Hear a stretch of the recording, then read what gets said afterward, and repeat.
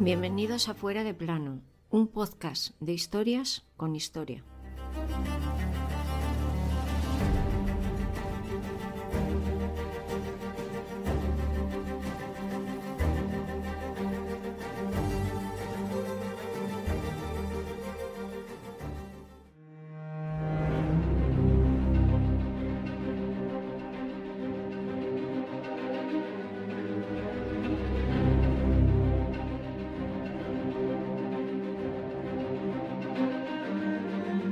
El 30 de enero de 1889 aparecieron dos cuerpos en el pabellón de caza de Mayerling, cerca de Viena. Parecía un suicidio. Hasta aquí no sería nada destacable, ¿no? Excepto por dos cosas. La primera, que quizás aquello no tuvo nada de suicidio, y la segunda, que los cuerpos eran del heredero al trono austrohúngaro, Rodolfo de Habsburgo, y de su amante, la baronesa de Habsburgo. Hoy te traemos el misterio de la tragedia de Mayerling.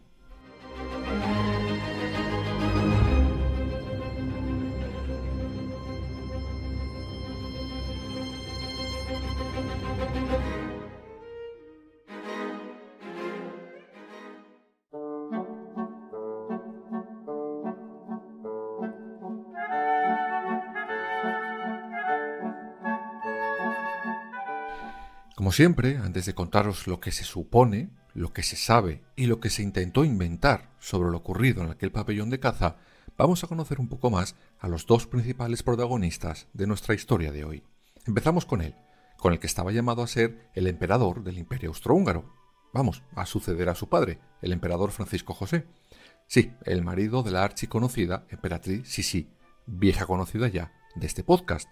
Como os contamos en su momento, el matrimonio entre ambos fue al principio un cuento de hadas, pero pronto se transformaría en una relación de hielo.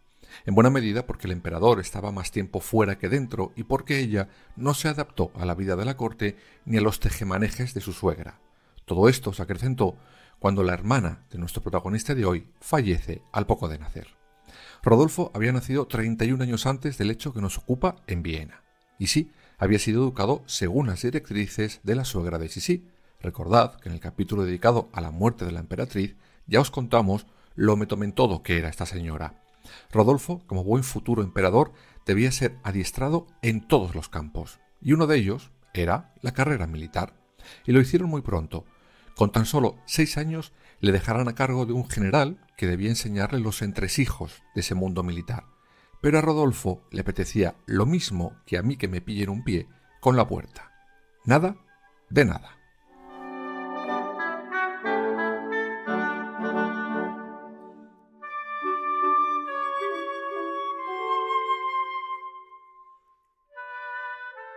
Este general empieza a someter a Rodolfo, digámoslo así, a ciertas torturas. Se supone que para fortalecer el carácter. Vamos, lo que algunos dirían, hacerse todo un hombre. Tururú. En fin, tenía solo 6 años y le dejaban solo en el jardín diciéndole que había un jabalí suelto, le obligaban a tomar duchas heladas o mientras dormía entraba en su habitación pegando tiros al aire. Sí, recuerdo una vez más que tenía 6 años. Pues si creían que con esto endurecerían ese carácter, le salió, nunca mejor dicho, el tiro por la culata.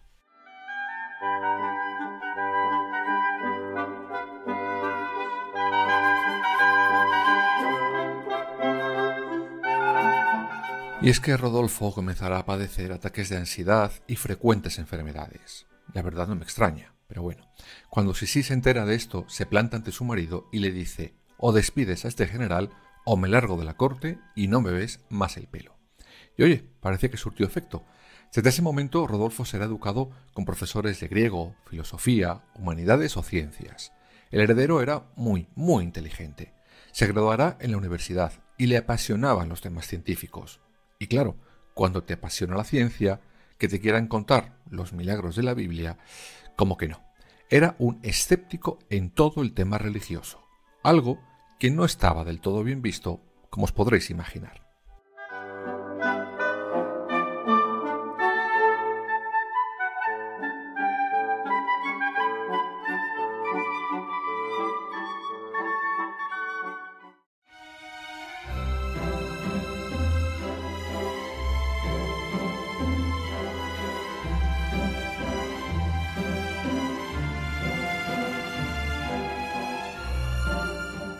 Por otro lado, Rodolfo tenía éxito entre las mujeres, la verdad es esa. Pero claro, no podemos olvidar que no era un chico normal de su edad, no, era un heredero. Y como todo heredero que se precie, debía elegir con cuidado, según las propias reglas de las monarquías, a su futura esposa. Por eso, cuando tenía 22 años, su padre le organizará la boda con la princesa Estefanía de Bélgica. Y a ver, la futura emperatriz era mona. ¿A Rodolfo le gustó? Sí. Pero cuando se conocieron un poco más, Rodolfo se dio cuenta que ese matrimonio iba a ser pura apariencia. Eran como el agua y el aceite. Su mujer era católica y conservadora, todo lo opuesto a lo que Rodolfo pensaba y creía.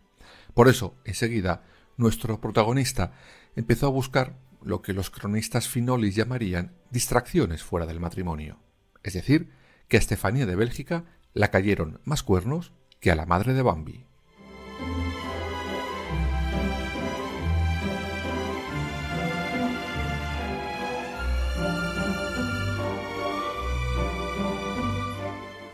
Y claro, tanto va el cántaro a la fuente que en una de esas escapadas de Rodolfo se trajo un regalito envenenado, la gonorrea. Este se la contagió a su esposa. Por eso, después de dar a luz a su única hija, jamás pudo volver a quedarse embarazada. Esto abrió una brecha insalvable en la pareja, no solo por los cuernos, no solo porque él se lo pegara a su mujer, sino porque como en el imperio regía la ley sálica, se habían quedado sin la posibilidad de dar al imperio un heredero varón. Aún así, Rodolfo sufrió, y mucho, por esa gonorrea toda su vida. Tened en cuenta que estamos hablando de finales del siglo XIX. No había muchos tratamientos para las ETS. Además, cuando se dio a conocer de alguna manera su enfermedad, los más conservadores cargaron contra él, lo que hizo que su padre le relegara a un segundo plano. Por eso, sin sentir que pertenecía ya a ese mundo de la corte, enfermo, con un matrimonio roto y con la culpa por haber sido él el que hubiera contagiado a su mujer la enfermedad por su cabeza, empezaron a pasar que hasta pensamientos oscuros.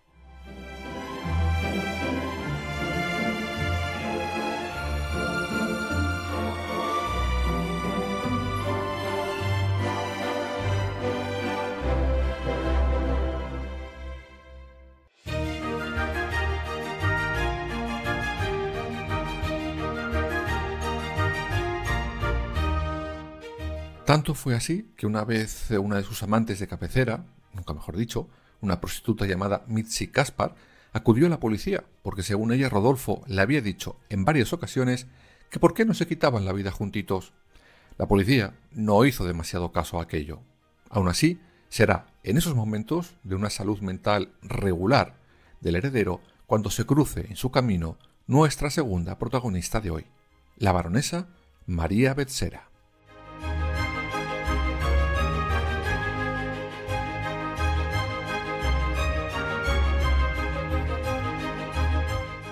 María tenía apenas 18 años, pero según cuentan llevaba toda la vida, digamos, obsesionada con Rodolfo.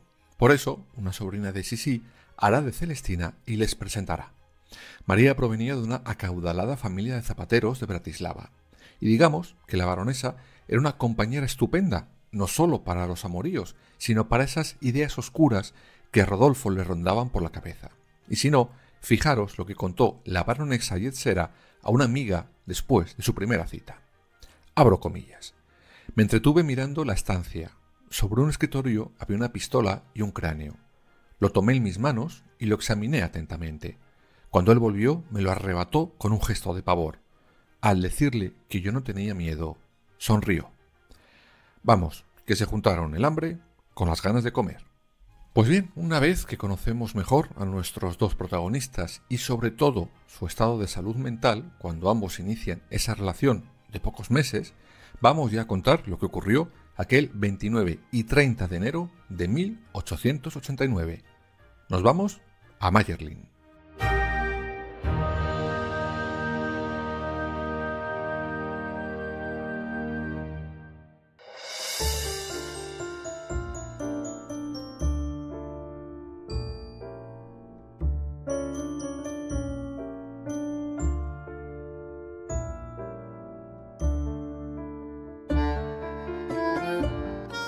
Cuando aquella mañana del 29 de enero Rodolfo y su amante la baronesa ponen rumbo a Mayerling, Pocos podían pensar lo que ocurriría horas después. Estaban contentos, alegres, casi eufóricos. De hecho, Rodolfo había invitado a la casa a varios amigos suyos. Les había citado en aquel pabellón de caza para salir al día siguiente a cazar. Pasaron el día bien y por la noche el heredero se fue a dormir un poco antes que el resto, pues se sentía, un poco resfriado. Al día siguiente, según los testimonios, se levanta a las 7:30 de la mañana y le dijo a su ayudante de cámara que le despertara un poco más tarde. Esta sería la última vez que alguien le viera con vida.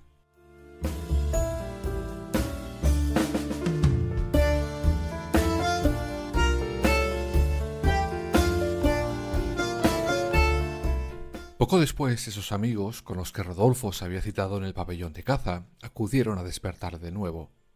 Nada. Silencio. Visto aquello, empezaron a llamar a la puerta, pero nada. Decidieron echarla abajo, y en ese momento encontraron una escena dantesca. Rodolfo estaba al borde de la cama cubierto de sangre. En ese momento piensan que le habían envenenado. Su amante, tumbada boca arriba en la cama, con las sábanas también empapadas en sangre. Lo vieron rápido. Habían sido disparados. Todo parecía claro, al menos para ellos en ese momento. Rodolfo se había quitado la vida y de paso se la había quitado a su joven amante. En ese momento surgía un grave problema. Una cosa es que el heredero fuera un enfermo por ETS o incluso un suicida, pero es que ahora, además, era un asesino. Y aquí empiezan las artimañas de su padre el emperador, que liaron todo más de lo que ya estaba.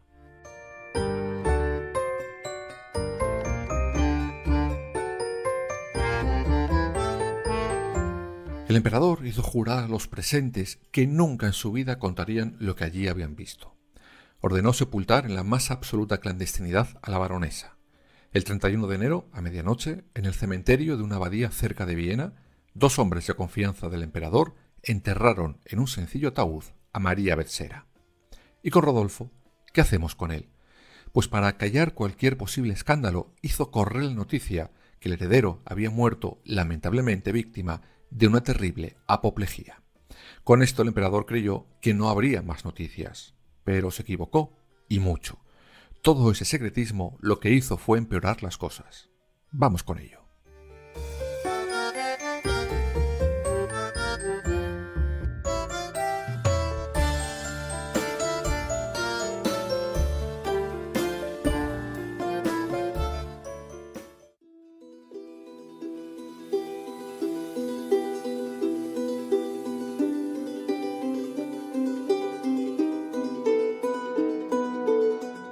Porque claro, no solo había rumores, es que el emperador se olvidó de la policía. Claro, estos empiezan a investigar, y aquello no cuadraba ni por asomo con una muerte natural. Finalmente, no tuvo más remedio que aceptar parte de la verdad. El heredero se había quitado la vida. Lo que se supone que había hecho con María seguiría oculto. Y claro, cuando un católico se quita la vida, según sus propias normas, comete un pecado, y la Iglesia se negaba a darle sepultura cristiana.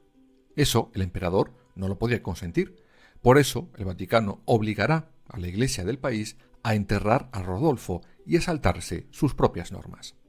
Aún así, las teorías no pararon, desde las más plausibles hasta las más rocambolescas.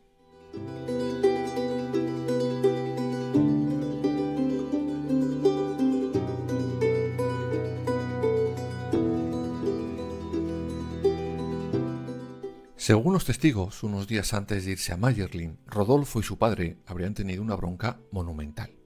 Otros aseguraron que Rodolfo quería anular ante la Santa Sede su matrimonio para casarse con su amante. Quizás el más rocambolesco de todos los argumentos es que María descubrirá que estaba embarazada y se enteran a la vez que María era hija del emperador. Así que Rodolfo y su amante eran medio hermanos y que por eso decidieron quitarse la vida. Aún así, las pruebas podrían cambiar toda la teoría del suicidio. Vamos a conocerlas.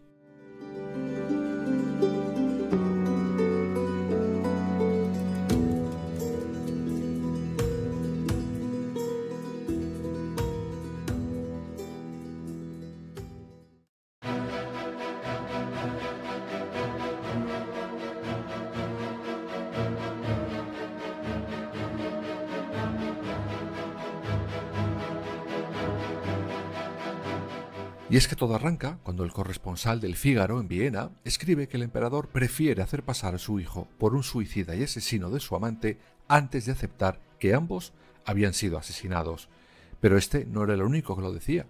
Las fuentes que tenían tanto los alemanes como los ingleses era que efectivamente la pareja de amantes había sido asesinada, y se basan en datos objetivos. El cuerpo de Rodolfo presentaba signos evidentes de lucha, tenía varios cortes en la muñeca y golpes por todo el cuerpo. Pero se seguían sumando pruebas con el paso del tiempo, esta vez del primer testigo de lo que ocurrió en aquel pabellón de caza, el ayudante de cámara de Rodolfo.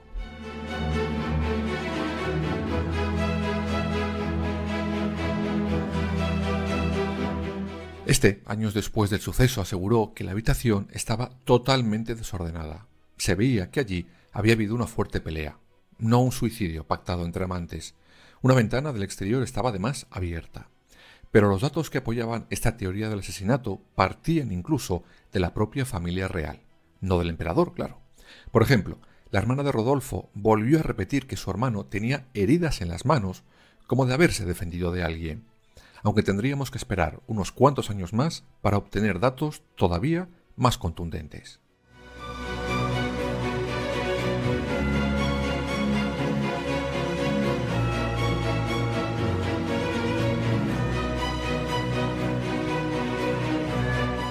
En 1959 será la familia de la baronesa la que, harta de las especulaciones, decide exhumar el cadáver de María. Y la autopsia lo dejó claro. Los restos presentaban signos de un gran golpe en el cráneo que era casi imposible que se le hubiera producido una bala. Más tarde, en 1983, será Zita de Borbón-Parma, la que fue última emperatriz de Austria, la que asegure que aquel crimen fue un asesinato de Estado. Rodolfo habría sido tentado para participar en un complot contra su padre, y este se negó, y por eso le asesinaron. ¿La verdad? Nunca se sabrá.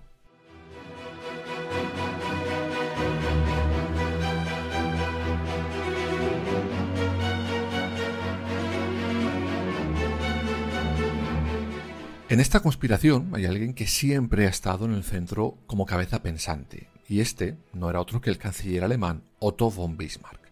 Y al menos sentido sobre el papel parece que tenía. Rodolfo era partidario de los franceses en aquella convulsa Europa. Quería un nuevo eje en los países de la zona, con Austria a la cabeza. Esto habría quitado poder e influencia a la Alemania de Bismarck. Así que sí, la teoría del asesinato parece más creíble que al menos la del incesto. Vosotros, eso sí, decidiréis.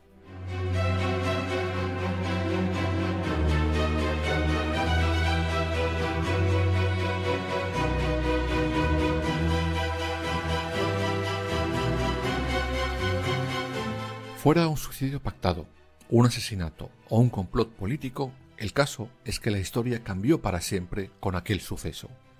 El heredero al trono estaba muerto y el siguiente en la lista, su hermano, Carlos Luis de Austria, renunciará a favor de su hijo Francisco, quien aquel 28 de junio de 1914 será asesinado en Sarajevo, lo que se supone desencadenó la Primera Guerra Mundial.